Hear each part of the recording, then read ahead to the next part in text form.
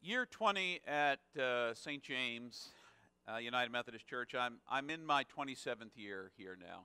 In year 20, I thought I was done.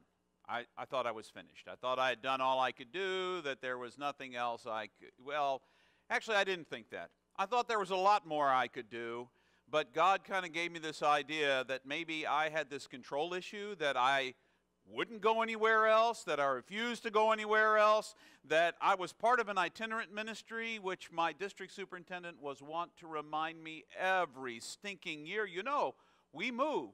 We're United Methodists. We move. And all of my friends have moved 4 or 5 times in the same period of time since I came to St. James. So I was like, fine, I'll give up control.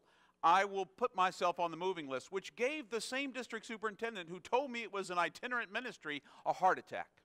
I walked into his office in, January for our annual meeting where he says, well, what are you thinking? Is the congregation clearly wants you back? Do you want to stay? And I was like, nope, it's time for me to go. He had walked around the table with nothing in his hand, nothing to write anything down, no preparation whatsoever, assuming I was his easy meeting of the day, and I was not his easy meeting of the day. So he said, oh my gosh. He turns back around, and in a flustered way, he goes over and he gets his notepad, and he comes back around, and he sits in the chair next to me, and he says, what gifts do you have? It's like, apparently, longevity. That's pretty much what I got going.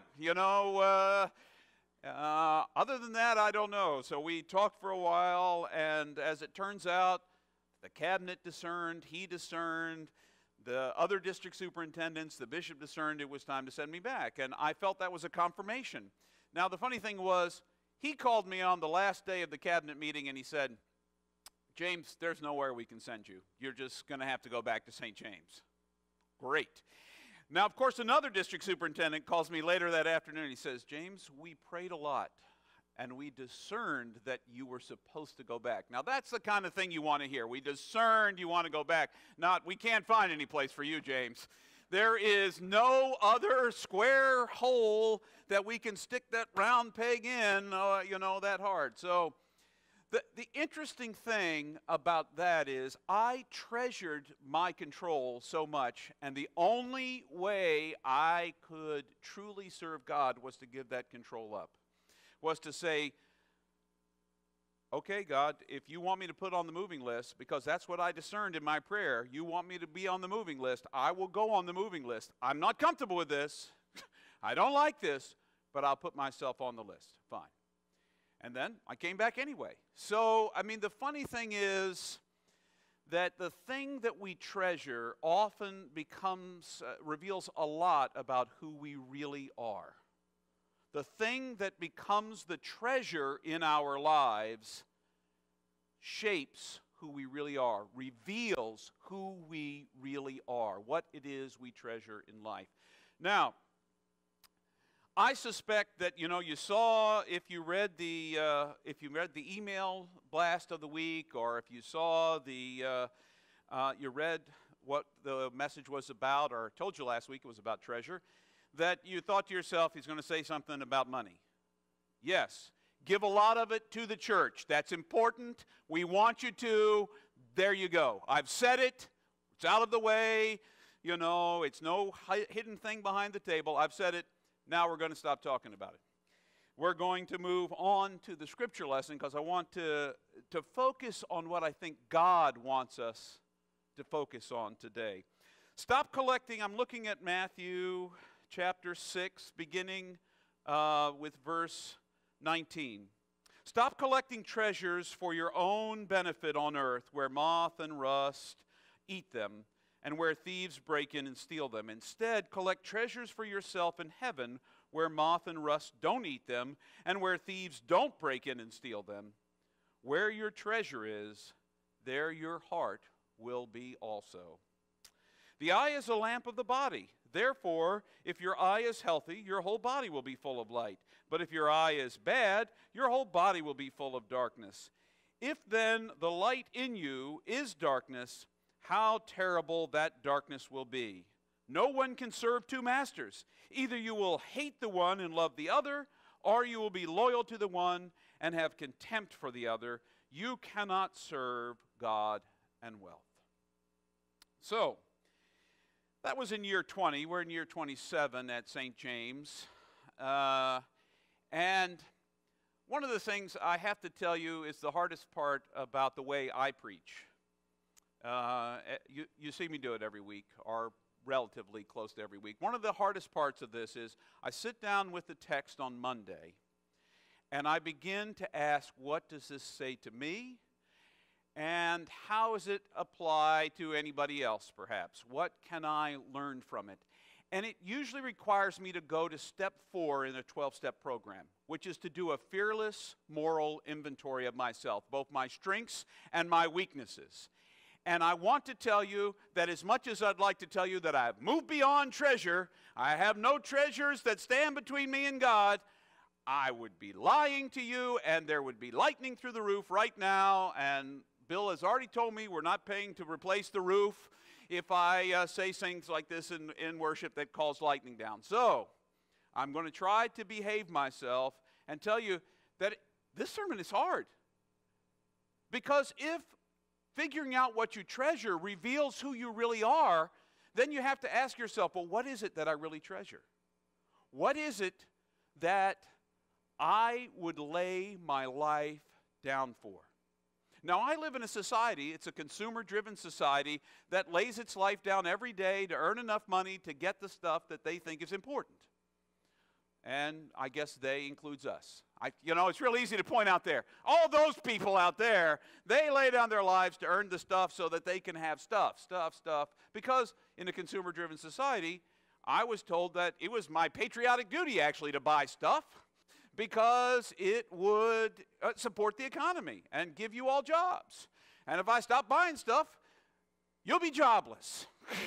So I buy stuff. Believe me, I'm keeping you employed. Don't worry. I am making sure, because I got plenty of treasure.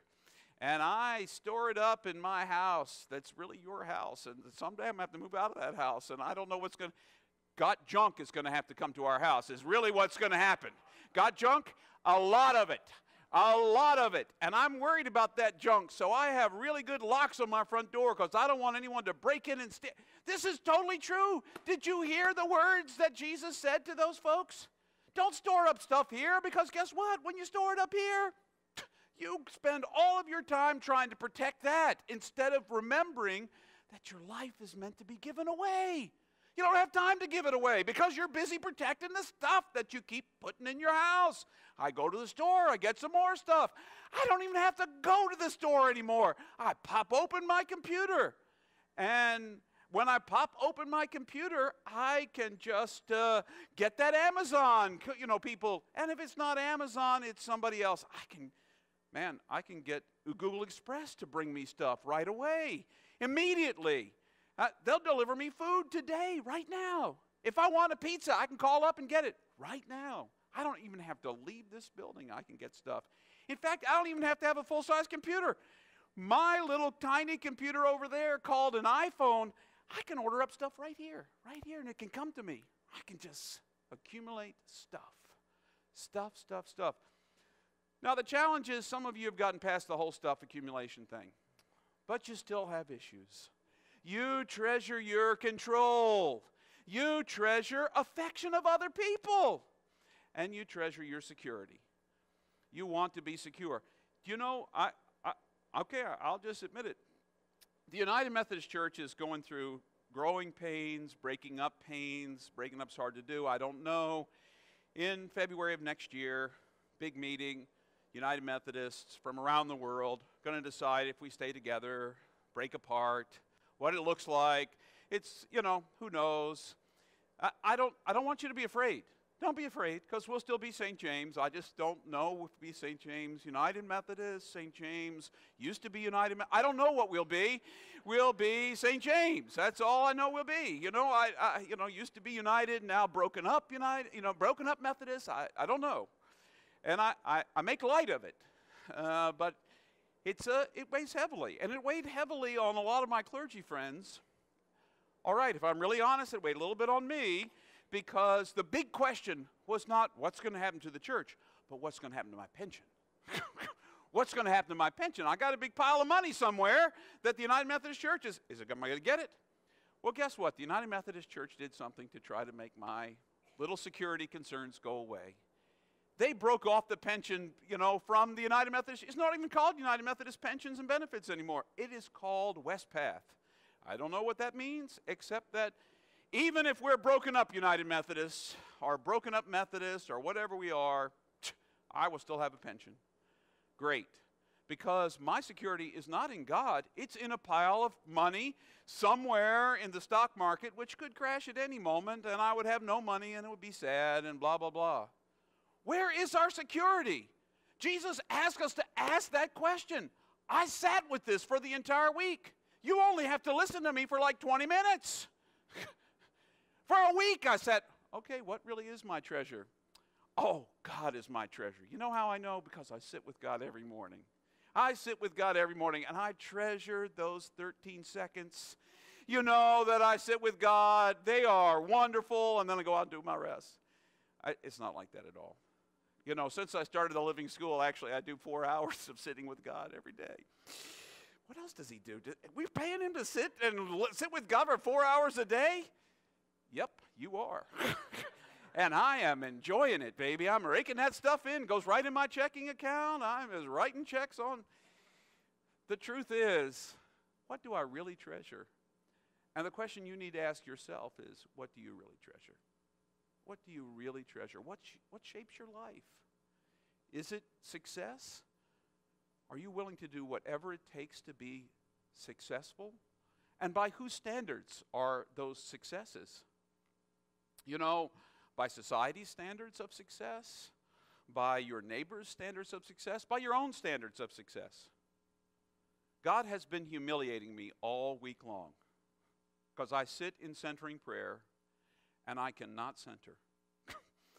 Now, I don't know whether I'm humiliating myself, God's humiliating myself, but it's been humiliating because I'm supposed to be professional at this. I've been doing this for 5 years. I sit in centering prayer now, not just once a day. Twice a day, I sit for 25 minutes of absolute silence with God. Only it's not absolutely silent. I am solving the world's problems in here. And guess what? In centering prayer, there are a lot, but the problem is in centering prayer, I'm supposed to let go and let God. I'm just supposed to let go and have space with God. And I have failed, and it's been humiliating. And this morning, I laughed at myself even. In the middle of centering prayer at roughly 14 in the morning, Linda's still upstairs asleep, and I'm sitting in my chair, and I'm laughing. I'm not laughing very loud because I don't want to wake Linda up, and I don't want Reedy to get all, spastic. But I'm laughing because I realized the humiliation was a good thing. I've been asking God for humiliation. It even came into my email box. Father Richard said this week, he didn't say it this week, he said it in a book I read years ago. He said, you know what, I pray for a good humiliation every day, because it reveals my shadow self and my idealized persona. And it reveals them for what they are, fake. I imagined after 5 years I would be successful at centering prayer and I could move on to something else. And it hasn't happened. It hasn't happened. I'm just not sure I'm ever going to be successful at it. But you know what? God loves me in failure. And maybe that's the lesson God has for me. But you see, I treasure success. I treasure success. I treasure competence. I want you to think every week when I get up here that I'm really competent to be talking to you. Inside, I want you to think, that boy knows something. That boy knows something, and I'm going to hear what he has to say. I want to be competent. I got over one piece of the challenge of being a clergy person. For a long time, I wanted you to like me. I'm over it. You already do, and if you don't, there's a whole bunch of other churches that may or may not be united somewhere around the world, soon enough. And eventually the DS will say, listen, everybody left. I think they stopped liking you. We're going to have to send you to another church now for you to kill. The truth is, I got over that.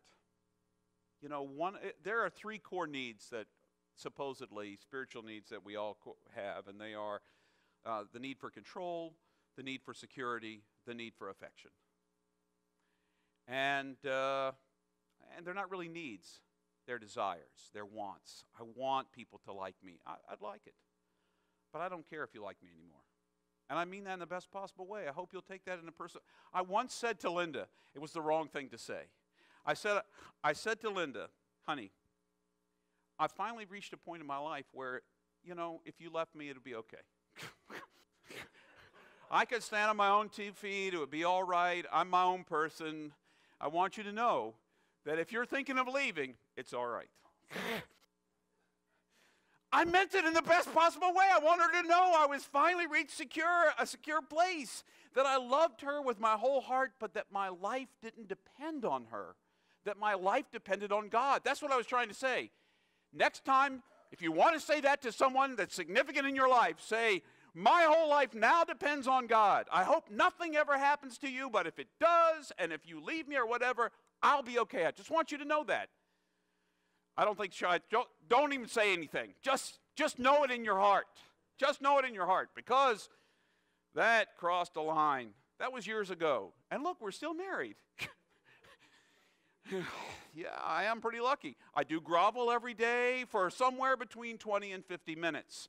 But once I'm finished, we're still married. I'm kidding. I'm really mostly kidding. And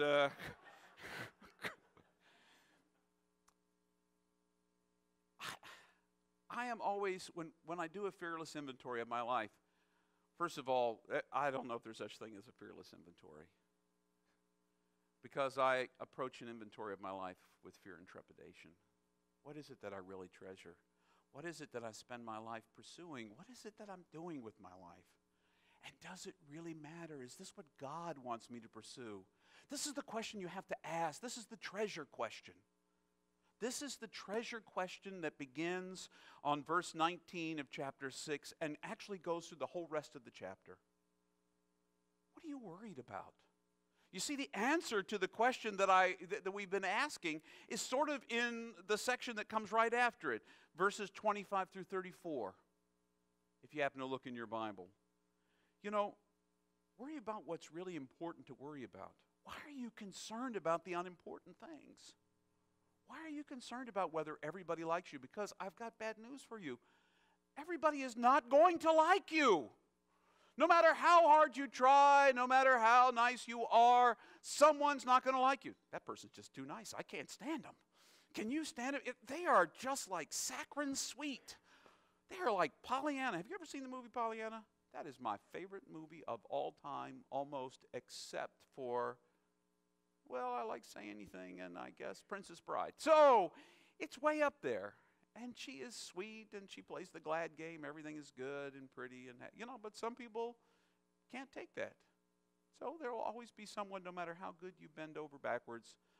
And then you have to ask yourself, if you treasure that so much, where are you? What happened to you? What it reveals about you is there is no you. There's only what everybody else thinks you should be. And you know what? That's a real waste of you. Because God only made one of you. I say this, you know why I have to say this every week? Because I think you forget. And you know why I think you forget? Because I forget. I will have forgotten by 15 minutes after worship that God only made one of me. Some of you are saying, thank God. There is only one of you in all of eternity. That's you. That's you. To live and be the person God wants you to be. Stop worrying about what everybody thinks and about your own security and about control, because it's imagined. If you think you're even in control of your own emotions sometimes, it's your imagination. Let's just admit it. Let's own it. It's imagination. We don't have control over much in our lives. We live and receive this moment as the gift that it is from God. Is this a downer sermon? Is this kind of a downer? Are you feeling down? No. Because if it is, tough. So, toughen up. No. If I were going to say what's most important here, there's a lot of room for grace in this. There's a lot of room for grace. If you do a fearless inventory, that's your assignment for the week, by the way. Do a fearless inventory of your life, both your strengths and your weaknesses, a fearless inventory of what your treasure is. That is your assignment. If you do it and you find out that you're treasuring things that you think are temporal, that are pointless, God still loves you right where you are. Right now, no matter what your top treasure is in life, God loves you right now. Remember that.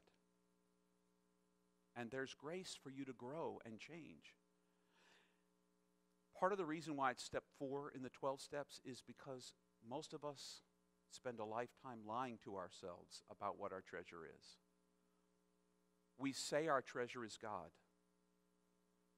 but then we live like our treasure is money, or we live like our treasure is success, or we live like our treasure is friendship, or acclaim, or fortune, or fame, or warmth, or whatever it happens to be. We live like our treasure is what it really, really is. Part of what Jesus is just trying to do in the Sermon on the Mount from beginning to end is wake us up to who we really already are. To know that we're loved right where that is, but that there's more to us. There's more to us than what we even imagined.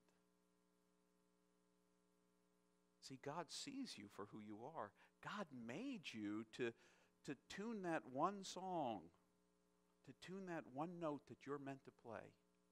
And your life is about revealing God's glory through that one note that you are meant to play. And you get to spend a lifetime, however long that is, figuring out what that note is. And then learning to play it really, really well.